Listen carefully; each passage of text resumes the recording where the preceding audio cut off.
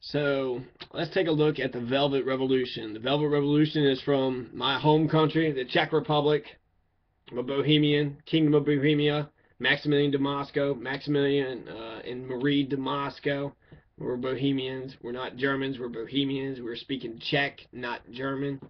He probably knew German in addition to Czech, since Europeans know a billion languages um, versus the one language we know, right? So 1989. This is around, the end of Ronald Reagan, beginning of Bush's term just got in. 90 is when the Berlin Wall falls, 90, 91, somewhere around there. All these communist countries fall, the Soviet Union dissolves. So 1989, Czechoslovakia's Velvet or Gentle Revolution. Czechoslovakia has since broken up into the Czech Republic and the Slovak Republic 3 years later. So they used to be the Czechoslovakia Republic. Now you got the Czech Republic and the Slovak Republic. They declared their independence in the Velvet Divorce. The Czech Republic is the modern inheritors of the Kingdom of Bohemia, and its Forrest Walt Whitman was self-defined Bohemian. My great-grandfather was an authentic Bohemian, 100% blood and language.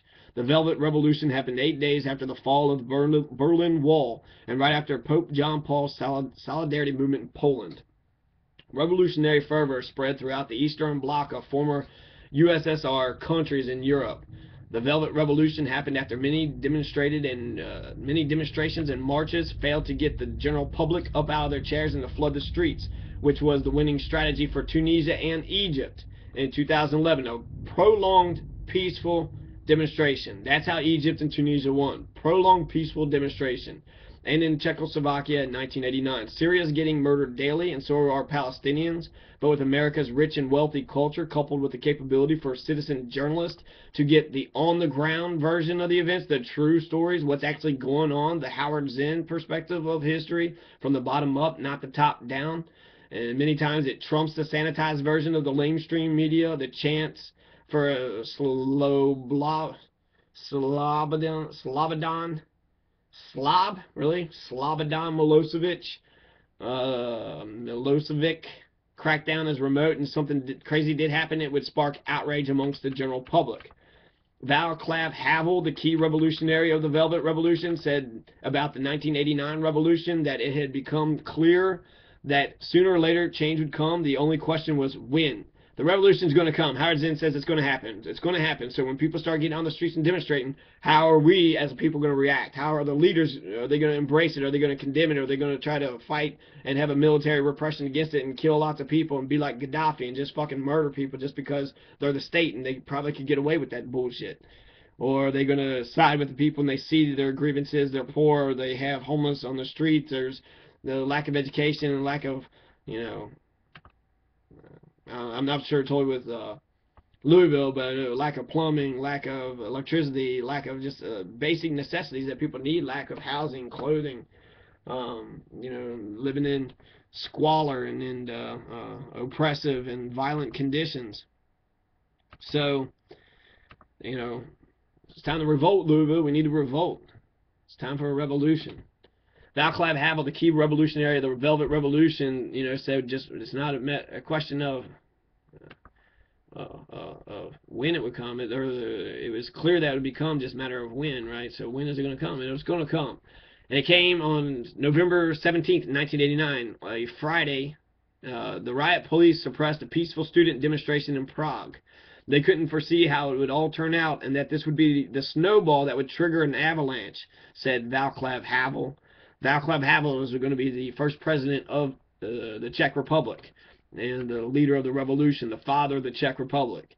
Because that student demonstration forcibly put down by the police on November 17th, that provided the trigger. So the student demonstration, when the student demonstration was put down by the police on November 17th, that was a trigger for people to get up out of their chairs. Here, the police threw down the student demonstration, and the media fucking covered them up. They covered their fucking asses.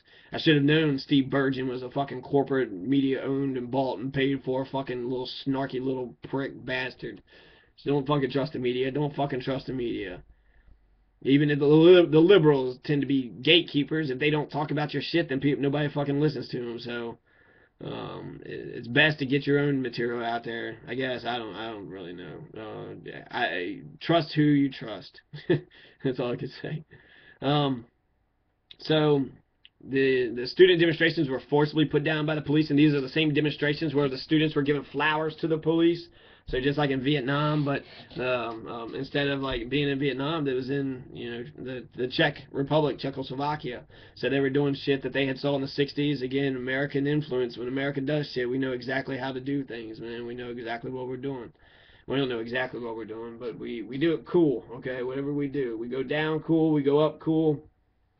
People admire us all the same. It doesn't matter. I knew a Vietnamese that just adored America. It blew my mind, to be honest with you. 2 to 4 million people were killed in Vietnam, and he just loved America. He just loved it, and he's just as alone and isolated as the rest of us were.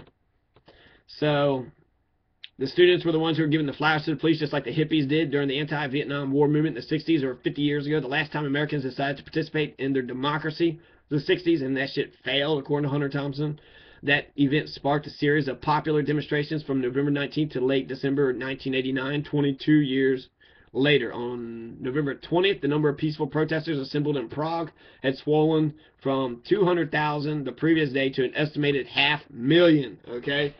You get 100,000 people, then you're going to get the millions out. You'll get everybody. There's 1.4 million in Louisville, the greater Louisville area, but overall there's like 700,000 of us. 700,000. I mean, that's a big number. You get like 200,000 of us, they don't know what to fucking do. There's not enough cops to actually police all of Louisville. The Robert White, the way he policed Louisville was just a presence. They got about 1,000 officers, and they just spread them out all over the place, driving everywhere, so that people can see that the cops are out and about. They're out and about, and they're doing shit. They're doing things. So, Vaclav Havel, he says, so 500,000 people come out after there's a 2-hour general strike involved all citizens of Czechoslovakia. It was held November 27th. Then the government left by January 1st, so that's a month later. And the peaceful elections were held, and the government was overthrown without bloodshed. So the government just leaves, they throw elections, they got a new people in there. Those are the new people, those are those stars of the show, that's the new government, that's the democratically elected government. Regardless, they're the state now, right? They got the power of the state, they can do it as they please. They probably won't, but they have that power. Vaclav Havel said that when you start to think that you're responsible for the whole world, that's when things begin to make sense. Havel stood up against a hardline, communist, tyrannical, totalitarian police state who got power through democratic means and then took over. So their government used democracy to gain power, and then once in the door, destroyed democracy. They used democracy in order to destroy it. Since the communists were the majority, they took control of the government with a military junta, and they ruled it with an iron fist for like 50 years until the peaceful, bloodless 1989 Velvet Revolution in Czechoslovakia. 1989 Velvet Revolution. So Greece recently, in October of 2011, shut their entire country down with the National Day of Strikes. Europe's always striking. The entire world is telling America to stand up. Everybody in this world is telling America it's time to revolt. It's time for us to stand up. We need to stand up. We need to do it. Even Canada and Mexico are standing up.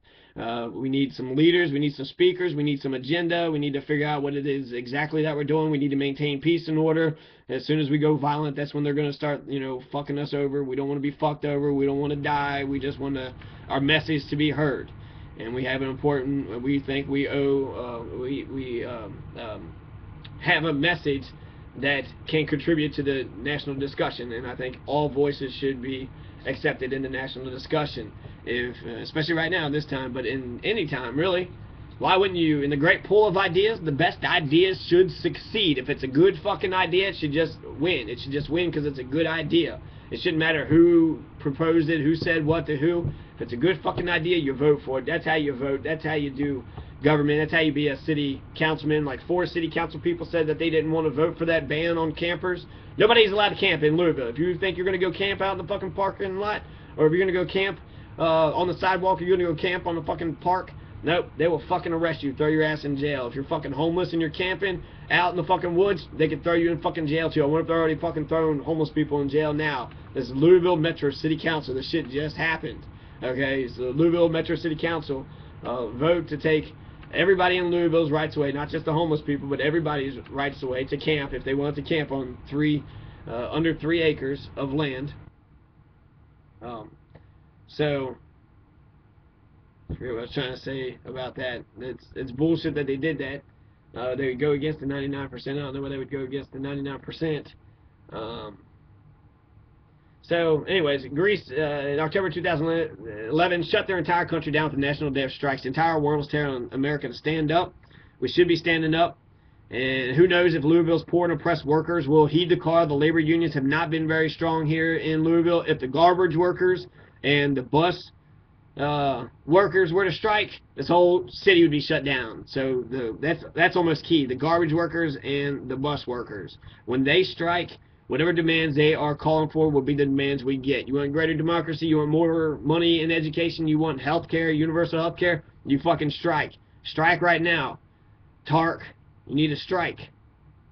It would shut the whole town down, including the garbage workers. That's Martin Luther King died because of the garbage workers. Martin Luther King died standing up for the sanitation workers of Memphis, Tennessee. So, what is Martin Luther King? You know, one of the greatest prophets to ever grace the history of this planet. You know, why was he having to fight for the garbage workers? Why was he there? So I'm not being elitist. I'm just saying that great men are people that stay with their constituents. When you're fighting above them, you're supposed to rise with your class, not above your class. You're supposed to fight on the side of people. You're not liberating them. You're not saving them. You're equipping them to be stronger and better people. So, Greece recently stood up. They're always standing up in Europe. The 1848 White Arab Spring had that problem. The middle class could not connect with the poor. That's why Karl Marx was critical of the attempted but failed European revolutions of 1848. So, the 2011 Egyptian Revolution. So, the better example, I think, compared to the Velvet Revolution or the Egyptian Revolution for Occupy Wall Street is the Egyptian Revolution. The reason why is because I see the Egyptian Revolution as a work in progress. They ain't going to do things perfect, but hopefully when America gets on board, they can see what we're doing, see what they're doing, and we will rise together with our revolutionary spirits. So we will figure out this world together. But recently they won the Muslim Brotherhood won, so that means the people was able to get their candidate into office.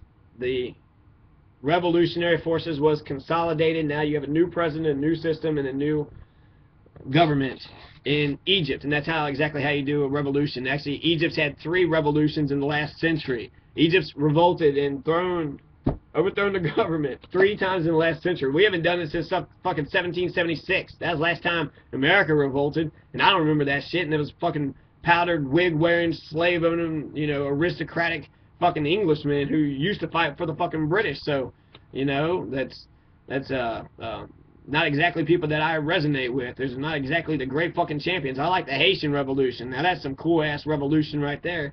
The Haitian Revolution. They know exactly how to fucking overthrow their oppressors. Nat Turner, he knows how to overthrow his oppressors. John Brown, Abraham Lincoln. So, there's lots better revolutions. Abraham Lincoln had the 1863 Homestead Act, which was land reform. That's the last time we had land reform in this country. The squatters had special rights in Kentucky. If you're a squatter and you were farming an acre of land, that land was yours. No taxes. It was yours for free of charge. The second governor was giving that shit out. Land reform. They had land reform in Egypt in 1952. So 50 years ago, Egypt had land reform. I bet Egypt's got a more robust middle class than Kentucky does. I bet Egypt's got a better democracy than Kentucky does. 12% Kentucky, that's shameful. That's despicable. 12 fucking percent. You all don't know shit about politics. You don't know shit about life. You don't know shit about power. You don't know anything about anything. If you don't know about voting and about your government and how to put pressure on your government to get what you want out of them, do you even know who your representatives are? Do you know anything about the Constitution? You know the Constitution legitimates revolution. You know Section 4 of Kentucky's Constitution legalizes revolution. Did you know that? Do you know you have more rights and freedoms when you combine Kentucky's Constitution with the American Constitution? Do you know this? You know that there is no absolute and arbitrary power allowed in Kentucky, which would fight against the seatbelt law. So we got the mechanisms, we got the infrastructure. Now, if we just could learn it and know the rules better to the game and apply it, I think we can get reform. But if they don't allow reform, then we have to do revolution. Louisville, it's time to revolt.